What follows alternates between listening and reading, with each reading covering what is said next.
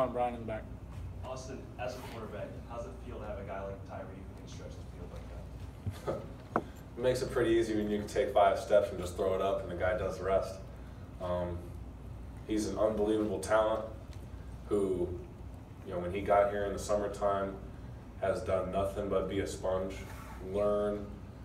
He's the guy that would almost annoy you in the summertime because we'd go through the whole throwing workout, we'd be all done, we'd be tired, we'd be trying to get some food or something like that, and he'd be just begging you to stay out there with him for another 15 minutes and throw routes.